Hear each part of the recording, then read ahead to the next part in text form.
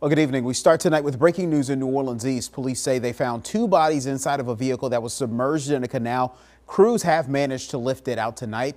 Our Harrison Golden, he's live at the corner of Gannon Road and Morrison Road where this is all unfolding. Harrison, what do we know right now?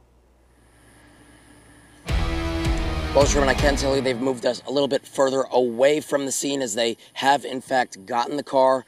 They have gotten two of those bodies out from the canal just moments ago, all of this happening. Now, again, like I said, they did move us a little bit farther away from the scene, but we were closer to the scene shortly ago. Here's some of the footage from that. Now, we still do not know how the vehicle got into that canal, and we cannot confirm who the two people inside that vehicle were.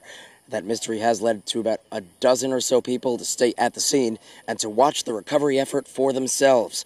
But for now, it's just a waiting game here. And we did ask an NOPD spokesman when they would update the public on whatever they know at this point. And as of a few minutes ago, they told me no plans yet. But again, all of this just developing within the past few minutes, them getting the vehicle, getting two of those bodies out of this canal here. They've been at the scene since 6 o'clock and no word yet how much longer they'll be here, but we'll tell you what we learn as we learn it on air and on the WDSU mobile app. We're now reporting live. Harrison Golden, WDSU News.